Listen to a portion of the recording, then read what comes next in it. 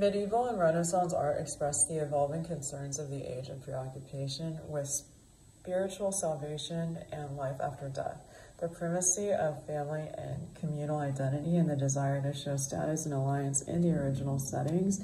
Works of art formed this period use architectural context, color, and precious materials to tell stories and to inspire awe.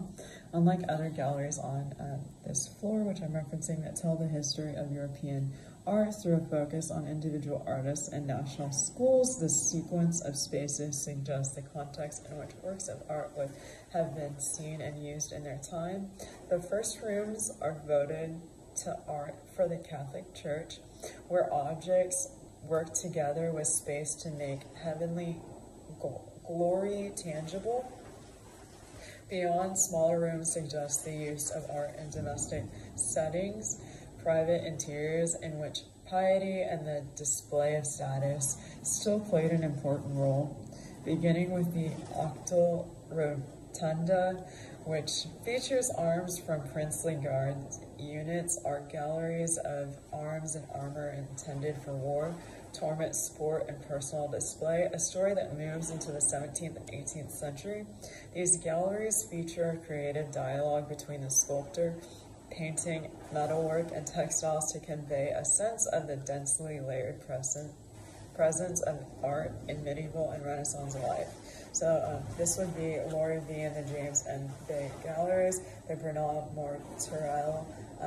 It's Spanish, date range about 1400 to 1452. St. George and the Dragon, specifically, date range 1434 to 35. It's tempera on panel, gifts of Mrs. Richard E. Danielson and Mrs. Chauncey B. McCormick.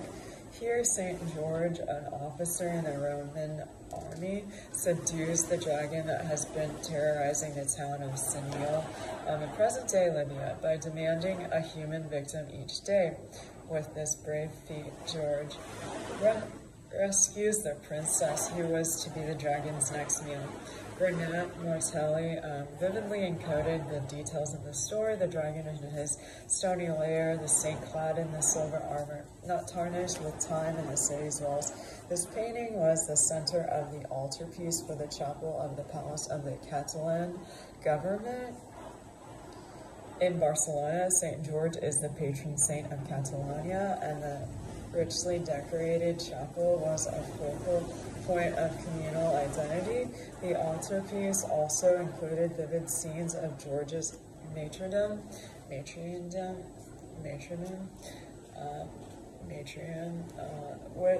are now in the Louvre, Paris. So costly vestments and an embroidered altar, frontal enriched ceremonies in the chapel and the celebrated saint. So Saint Catherine of Alexandria, about 1515, holy helpers enshrining the saints. In Germany, altarpieces are centered on life-size standing saints like the ones displayed in front of you, and it is something you can research and find, but placed with a box-like central shrine. These brilliantly painted and gilded figures were a powerful physical presence. They created a connection with the worshiper who hoped to call a saint in times of need. So, a princess and a martyr, St. Catherine of Alexandria was one of the most popular saints in the Middle Ages. She was considered to be a powerful intercessor who could help those facing death or in great need. Worshippers recognize images of St. Catherine by the attributes she carried. So here is the spiked wheel in which the pagan Roman Emperor Maxentius tried to execute her. She also holds the sword with which she was finally martyred. Notice that the figure is not fully carved in the round. From the side, she looks relatively flat, and the back of her hair is only roughly marked with zigzag lines. So the top of her head was only blocked out. She was placed high above the altar table, so this part wasn't visible. You can only see the hole for inserting a dowel to hold and rotate the figure in a horizontal position during carving. A gouged out hollow in the back prevented the sculpture from cracking and splitting over time. This would have never been seen once the figure was placed within the shallow box-like space at the center of the altarpiece. There, Catherine was not alone. She was displayed with other figures of saints within other figures of saints within the central shrine of the large altarpiece. Usually these figures were placed on the left and on the right of the Virgin. So St. Catherine's pose and gaze suggests that she was originally on the right side of the Virgin and Child, now lost. So another saint would have been placed to the left of the Virgin. We don't know what the original altarpiece for the St. Catherine looked like, but a slightly larger shrine in our left. So this altarpiece shrine had movable wings that opened to reveal the gilded saint and the Virgin and Child on major feats of the church year. On ordinary days when the altarpiece's closed wings were visible with simpler decoration, a spectacular example of an intact carved and painted altarpieces completed in 1494, and it is formerly Abbey Church to the Barbaren, Germany. In Germany, altarpieces often centered on life-size standing saints like the ones displayed in front of you. So South German, Saint Barbara, and it is about dated to be about 1500. So this is linden wood, formerly polychrome and gilded, lent by the Potter Palmer Estate through the Antiquarian Society, 127, date range 1922. Niklaus Gerhard van Leyden and Workshop Netherlandisch, active in Germany, and is active between 1462 to 1473. The Requillery bust of St. Margaret of Anticote, which is date range 1465 to 1470, walnut with traces of the 19th century. Polychromatic Omni, so this is K.S. Buckingham Endowment, 1943, 1001 German Swabia. This St. Catherine of Alexandria, about 1515, Lindenwood with some original polychroming and gilding, the gift of Kate Buckingham, date range 1924 to 1324, so patrons commissioned full-length figures of saints like the two seen here to fill the place of honor. At the center of the sculpted altarpieces, they might choose their patron saint and the patron of the church itself, or the sponsor of the guild that controlled the altar. Paint and gilding enhanced the impact of the figure's large-scale and tangible presence, but over time, these rich effects often disappeared as a result of later repainting or were stripped altogether. So despite her anointment jar, which is a modern addition, the royal saint on the left is not Mary Magdalene. She is probably St. Barbara, who is commonly shown as a princess holding a tower as her attribute. The reliquary bust of St. Margaret was not in the central shrine of an altarpiece, but was set as a lower level, probably in the predella or base. It comes from the Abbey Church in Wissembourg, Alsace. So we'll move on to El Greco, Domenico Theotokotopoulos, Greek, and is active in Spain, date range 1541 to 1614, responsible for the Assumption of the Virgin, date range 1577-1579.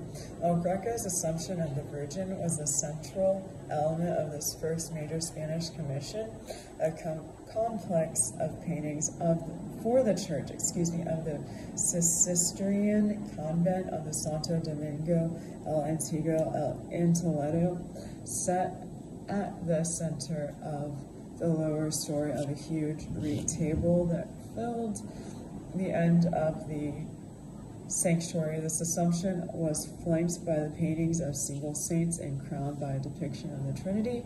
Side altars with pictures of the resurrection and the adoration of the shepherds completed the complex. So the space before the high altar contained the tombs of the church's donor, Doña Maria del Silva, and of Don Diego de Castilla, Dean of the Cathedral of Toledo, who commissioned the work, the triumphant program of the table, reflected their hope of salvation. Greco, who had previously worked on a much smaller scale, proudly attached his signature in Greek at the lower right. So Domenicos Theotokopoulos Creighton displayed this in 1577.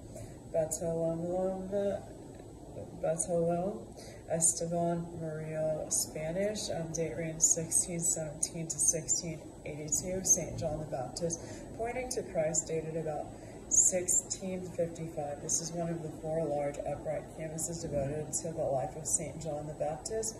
And then Bartolome Esteban Murillo painted for the refectory of the convent of San Leandro in this native Seville. So one of the canvases is lost, but in the 3 that survive, monumental figures fill the foreground, clearly explicating St. John's role as the prophet of Christ. So here, inscriptions from the Gospel of John and Luke, accompanied by the symbols of these evangelists, float in the sky and attest to the importance of the Baptist in preparing the way for Christ. So when he painted this series for San Leandro Murillo's style was moving from the hard edges and chiaroscuros inspired by Francisco de Zurbarrien's to the softer, more vaporous effects that characterize his own mature work. Hugo van der Goes, or a member of his circle. So that's Netherlandish, active about 1467, and he died in 1487. So the Virgin and Child with St. Thomas, John the Baptist, Jerome, and Louise about 1475, Antwerp, Belgium. Jasper John, American, born 1930, so target 1961. In the mid-1950s, Jasper Johns began to look for a way to move beyond the abstract expressionism. He said, I'm interested, he's saying, and this is a direct quote, I'm interested in things which suggest the world rather than suggest a personality. He explained the most conventional things, the most ordinary things, they seem to me to exist as clear facts not involving aesthetic hierarchy.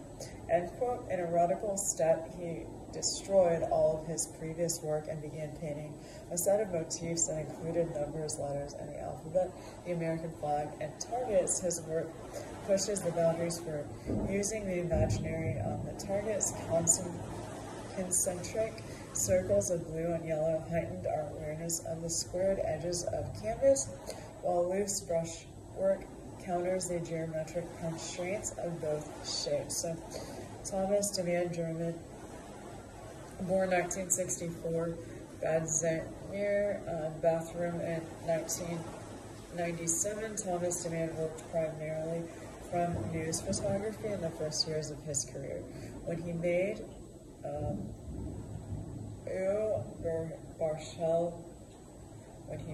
this bathroom, the picture is based on a prurient 1987 tabloid image of German political Uwe Burchell dead in a bathtub of a Swiss hotel room. So the demand rebuild the scene in a cardboard, recreating an iconic photograph. So this restaging of the provocative omits the victim but introduces color and deliberateness.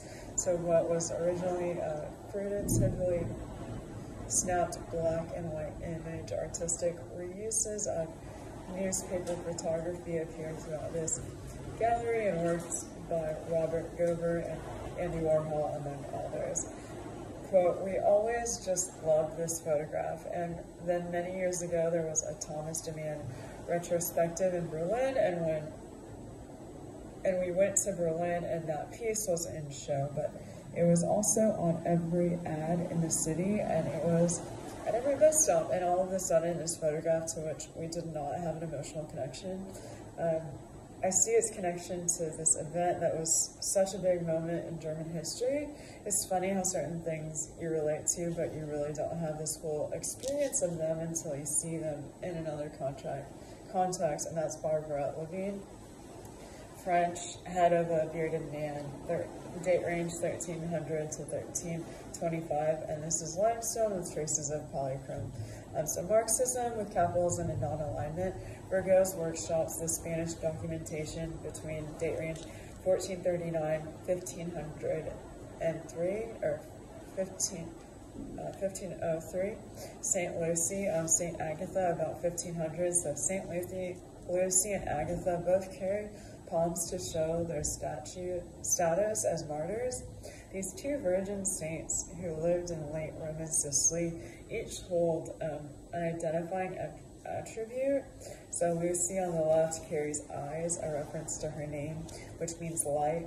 Agatha holds breasts, which allude to the participation of torments that preceded her martyrdom.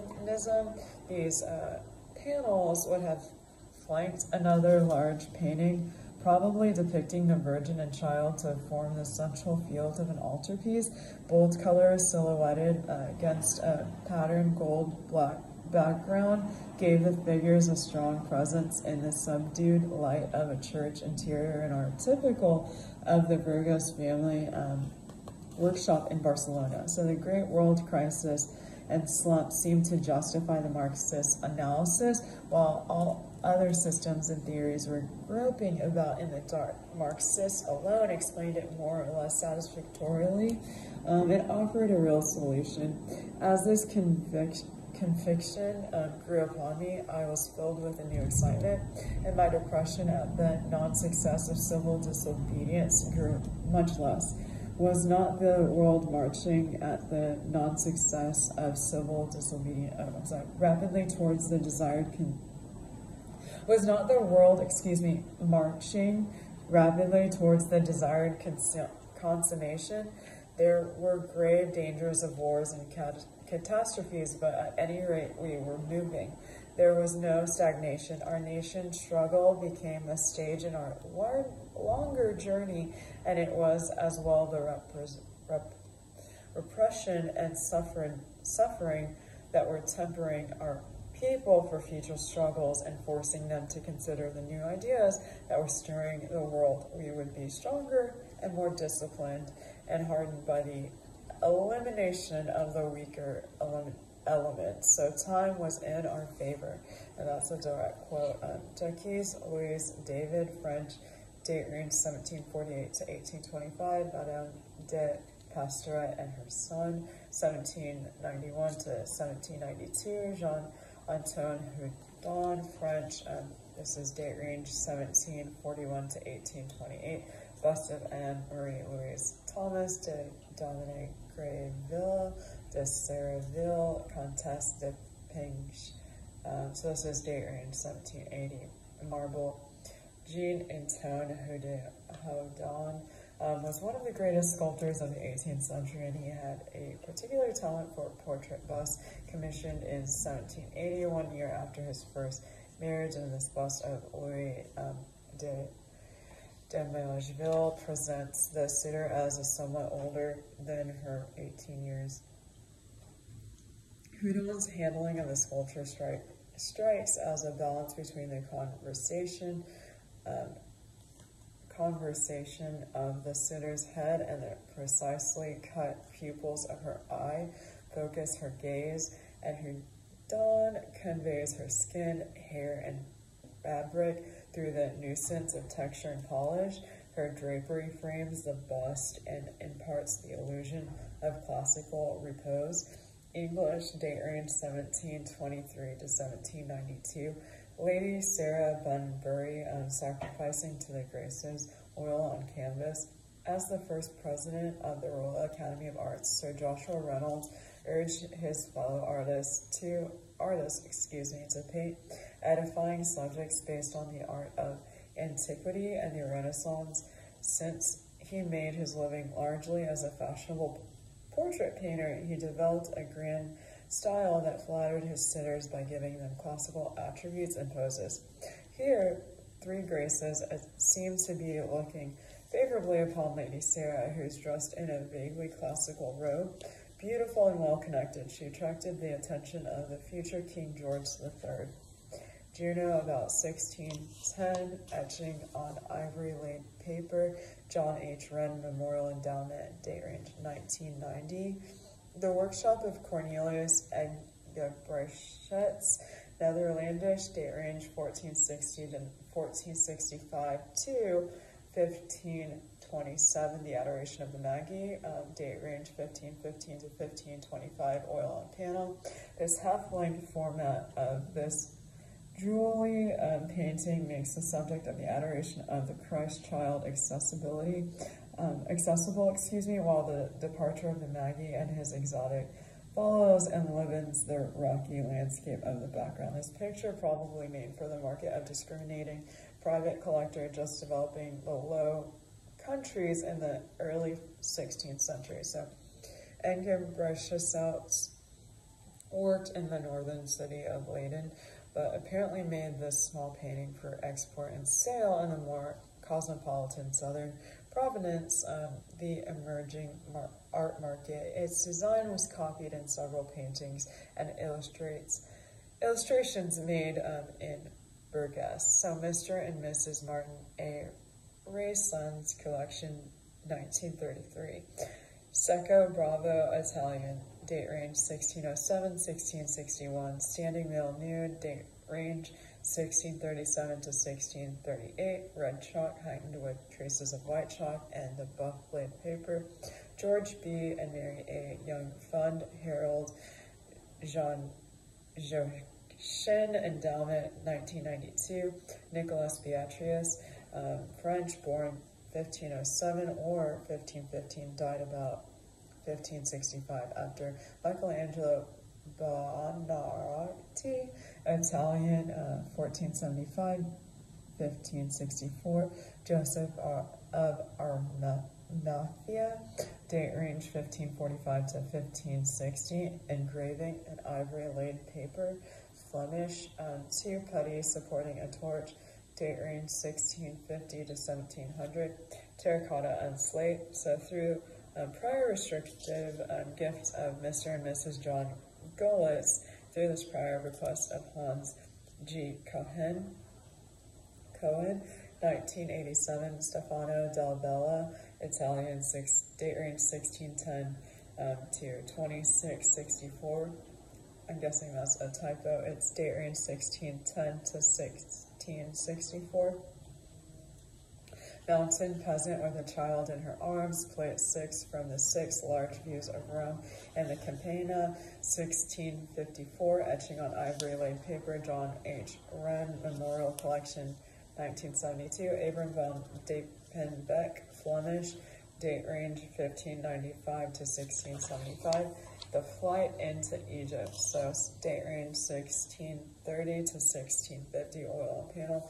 Flemish painters frequently made monochromatic oil sketches as models so that the specialists who produced productive engravings could imitate their range of luminous grays. Abram von Diepenbeck produced stained glass and paintings as well as numerous designs for print. So European art, 18th through 15th century. Juice von Cleve and Workshop, Netherlandish, active, date range 1507 to 1540, 1541. The Infants Christ and St. John the Baptist embracing, date range 1520 to 1525. A center for Europe's luxury trade in the early 16th century, Antwerp's markets attracted artists from neighboring regions. There, Jules von Clive found an international client and learned to adapt the ideal forms of the Italian Renaissance to the Northern European context. In this painting, the poses and modeling of the intertwined children derived from Leonardo da Vinci, but Jules placed the figures in the flamboyant architecture that characterized the Renaissance in Northern Europe. The many surviving versions of this composition attest to its popularity. This one is unique because it includes the arms of its first owner. He was Pompejos Oko. The date range 1483 to 1537. The Amsterdam representative of powerful Germany banking firm of Fugger. Laurent de la Hire, French, date range 1606 to 1656. Panthea Cyrus Mand Aerospace, date range 1631 to 1634. This early masterpiece of Laurent de la Hire's, one of two surviving paintings from a series illustrated by the story of the Queen Panthea, who was captured by the armies of Cyrus the Great, mother of ancient king of Persia, and here Cyrus, dressed in blue, chooses to concentrate on affairs of state rather than to be distracted by the beautiful queen, and entrusts her to his friend Aerospace, who will fall in love with her to tragic consequences. La Hire's painting of this tale of love and honor was probably made as part of suite of decorations for reception rooms or private cabinets in a Parisian townhouse. The brilliant colors of the exotic costumes and the elegant poses arrayed across the foreground show the lingering influences of the late Mannerist style on the young painter. Echan Lecher, so this is French, date range 1616 to 1655. Meekness, date range 1650. Following a period of training and collaboration with Simon Vaught, Echan Lecher establishes himself as an important master, receiving important ecclesiastical commissions and also decorating the hotels or townhomes of Guillaume Bressonnet. Lecher painted the 8 beauties, the blessed qualities identified in Christ's Sermon on the Mount. This personification of meekness was part of this decoration, along with altarpieces of the Annunciation, monochrome scenes of the life of the Virgin, the Beatitudes with their patterned gold ground lined the lower story of this elegant ensemble. Only the Annunciation altarpiece and the 2 Beatitudes survive.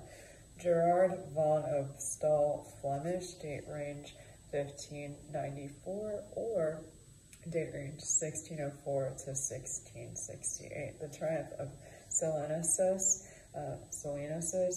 about 1660, carved marble, born and trained in Flanders. Grenard von Obstal settled in Paris, where he contributed to the decoration of the Louvre and other royal projects and the in-plant private Parisian residences, working on a smaller scale of the collector's cabinet.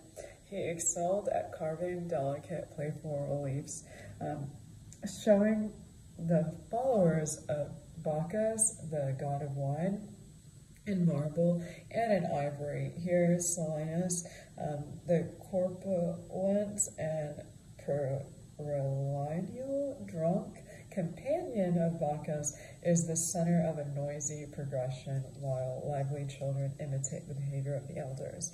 So a German-British carve, date range 1885 to 1886. But in the age of telegram, gunboat diplomacy is no longer a local matter. This crisis is immediate in the dusk in London. Britain, larger not to offend Germans, suggest a compromise. The two nations should mutually agree spheres of interest over the territory stretching inland to the Great Lakes. This plan is accepted before August is out, so this embarrasses British. Finds basically himself under orders from London to persuade the Sultan to sign an agreement, seceding the lion's share of his mainland territory, and the details still to be decided. In September, the German gunship begins their journey home. A joint Anglo-German boundary commission starts work in the interior. By November 1886, the task is done and the result is agreed with other main colonial powers, France. So the Sultan is left a strip of 10 miles wide along the coast. Basically behind that, a line is drawn to Mount Kilimanjaro and on to Lake Victoria, latitude 1 degrees southern. So David Teniers the Younger, Flemish, date range 1610-1690, after an unknown Venetian painter, active, date range 1500s to 1550, The Rape of Europa. This is date range 1654 to 1656. David Teniers the Younger, Flemish, date range 1610 to 1690. After Paolo Veronis, Italian, date range 1528 to 1588. Abram's Sacrifice of Isaac, date range 1654 to 1656. David Teniers the Younger, Flemish, date range 1610 to 1690. After Titan, Italian, about date range 1485 1490 through 1576. So The Rape of Europa, again, date range 1654 to 1656. These two paintings are among the more than 200 lively small-scale copies by David Teniers the Younger, recording the Italian paintings in the collection of his patron, Archduke Leopold Wilhelm of Austria. So there's regent of the Spanish Netherlands. These small paintings served as models for the engraved illustrations and pioneering categories of the Archduke's collection, that the Theatrum Pictorium, Theater of Painting, published by 1660. A prolific painter of the peasant subjects and the other everyday scenes. Teniers also served as the Archduke's curator. So paintings for the church and court in the southern Netherlands of the 17th century. The 16th century was a time of political and religious turmoil in much of Europe, including the Low Countries, present-day Belgium and the Netherlands. This region was then part of the world empire of Habsburg kings of Spain, who also controlled much of the Americas and were strong defenders of the Roman Catholic Church against the Protestant Reformation. But in the late 16th century, many of the Presbyterian cities of the Low Countries revolted against Spanish rule in the Catholic Church. This led, after years of conflict, to a separation between the Dutch northern province, where the Protestant Republic was established, and the southern provinces, which remained Catholic and loyal to the Spanish crown. So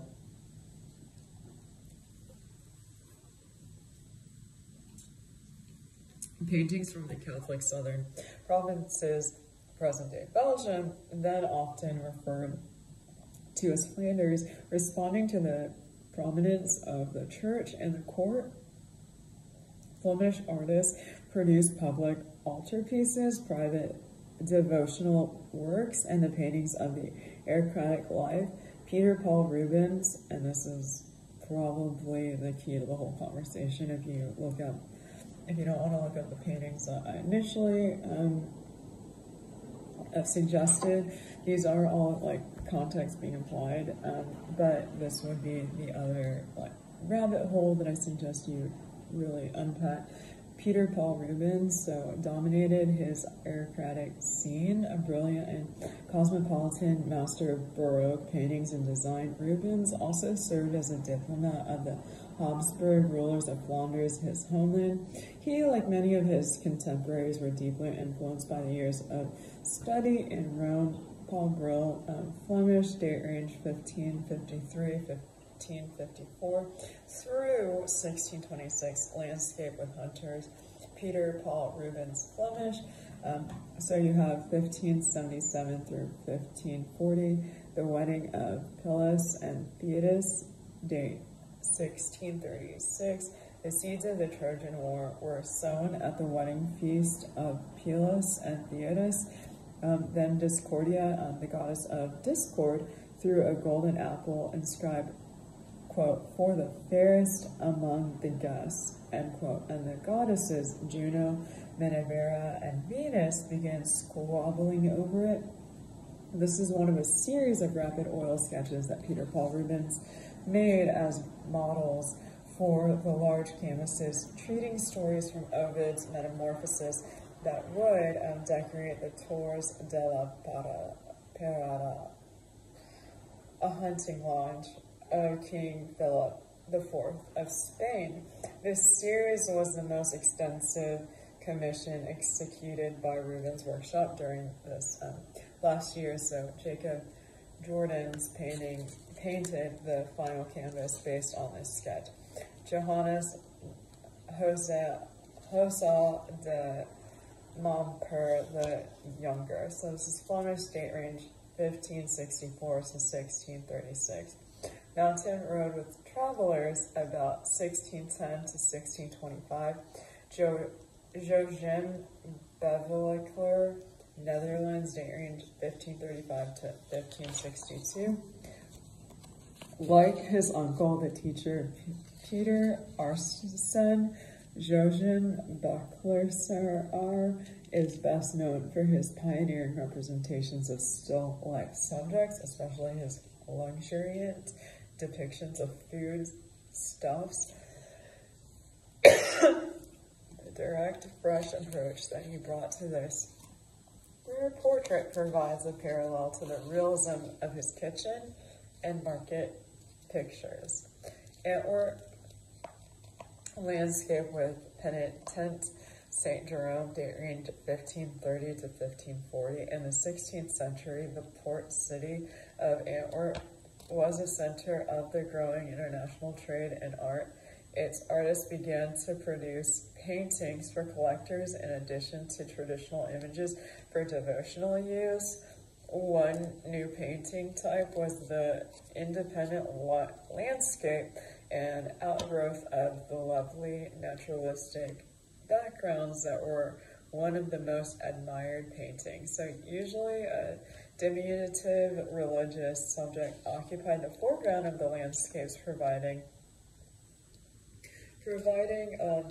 an organizing principle for the panoramic view that was the picture's main subject.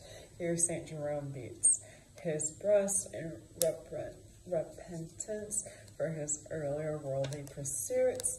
The lion he befriended sits nearby. So Jean van Scorel, Netherlandish, date range 1495 to 1562, landscape of the tournament and hunters, date range 1519 to 1520.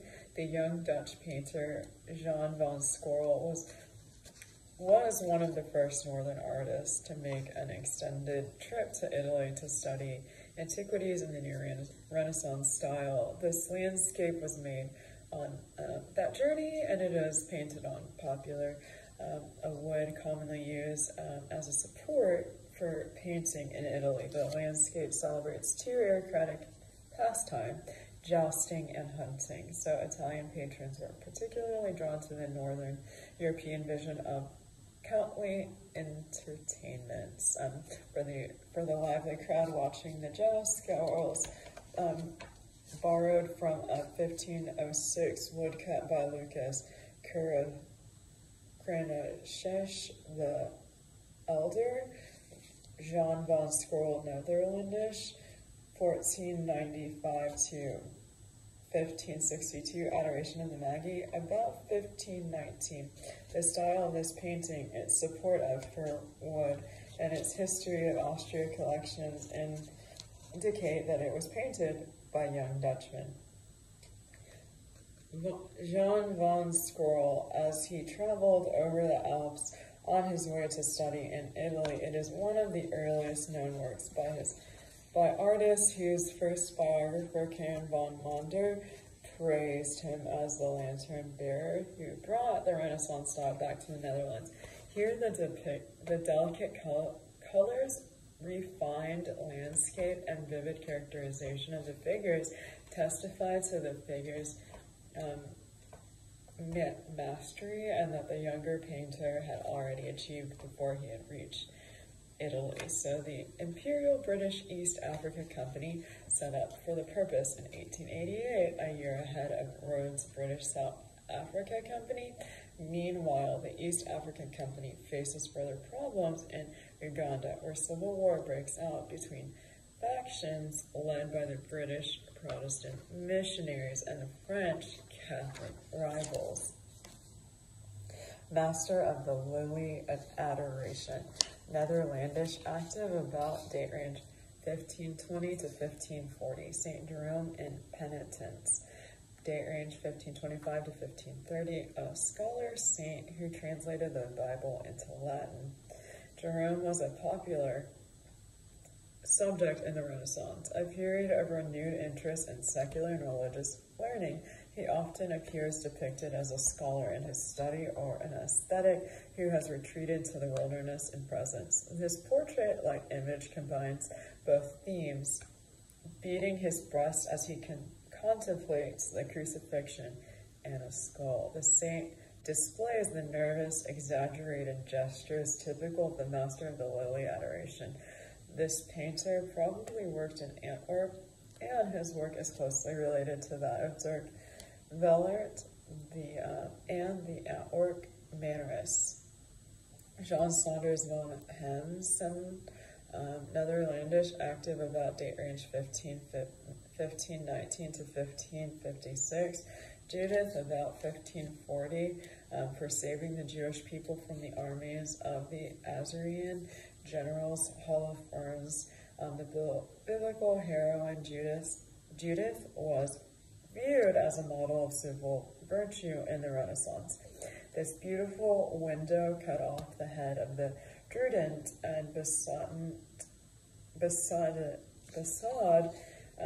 general after the willing entering this camp. So Jean von Hemsen's interpretation of Judith as a powerful nude stresses her courage, as also reflects contemporary ambivalence towards the seductive wills she used against Holofernes the dangerous power of women. So as a recurrent and iconic theme in the art of the late Middle Ages and Renaissance, Northern Europe. So Quentin Massey's and Netherlandish, date range 1466 to 1530. Portraits of a man with a pink. This is date range 1500 to 1510. Quentin Massey's was one of the most important and innovative painters in the early 16th century Antwerp, which was growing rapidly into a powerful commercial center.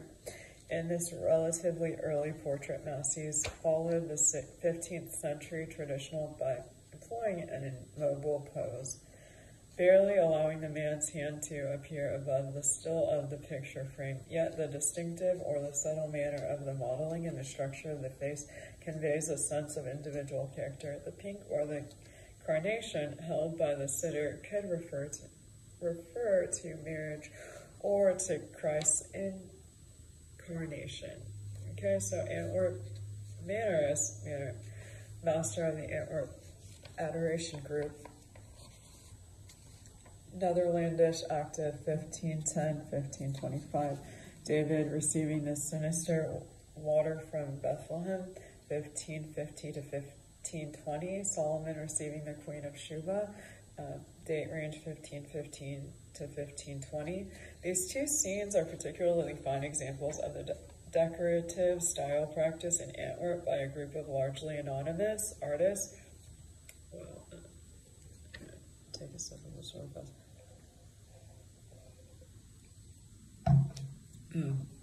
By a group of largely anonymous artists now dubbed Antwerp Mannerists. The paintings originally formed the interior of the wings of a folding triptych with the Adoration of the Magi as its center. Both show gifts being presented to a ruler on his throne and would have been understood as Old Testament prefigurations of the submission of the nations to Christ as King. the theme of the Lost Adoration panel. Okay, so they also provided an excuse for the artists to depict exotic costumes, architecture, luxury goods, and the hallmarks of this, once again, Antwerp Mannerist style. And if you haven't looked into it, it's really beautiful work.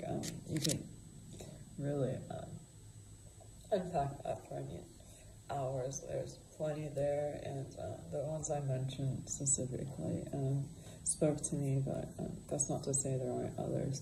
So Marxism, capitalism, and the non-alignment. Once again, I reiterate what we kind of echoed at the beginning.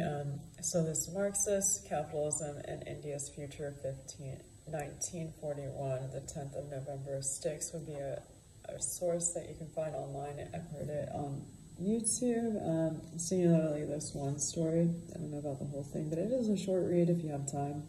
But Soviet Russia's success or failure, vastly important as it was a practical experiment in reestablishing a communist state, did not affect the sound of the theory of communism.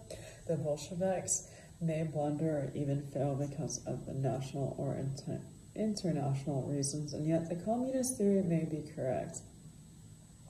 From Toward Freedom, the autobiography of Jawaharlal Nehru, New York, John Day, 1941, pages 228 to 231. So economic development and non-alignment, we completed our first 5-year plan 8 months ago, and now the country between factory and small-scale and cottage production.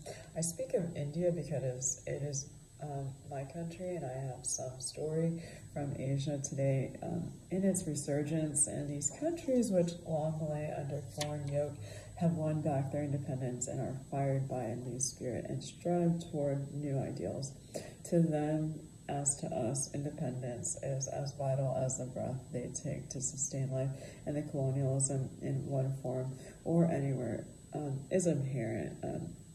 Quote, only thus can true freedom flourish and a people grow according to their own genius. We believe, therefore, in non-aggression and non-interference by one country in the affairs of another, and the growth of tolerance between them, and the capacity for peaceful coexistence. We think that by the free change of ideas and trade and other contracts between nations, each will turn from the other, and truth will prevail.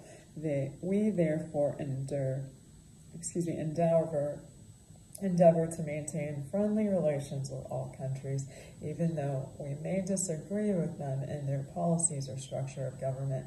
We think that by the approach we can serve not only our country, but also the danger causes of peace and good fellowship in the world. So this is from a speech in Washington, D.C., dated to be December 18th, 1956, and printed in the U.S. Department of the State Bulletin, January 14th, 1957, and it is directly in this reference page 4,950. So it is sort of a dense read, but that particular reference works. So that is all I have for you all. Going to triple check here. Oh, I've got another packet. Okay, so with that, I will end this video and then start this one.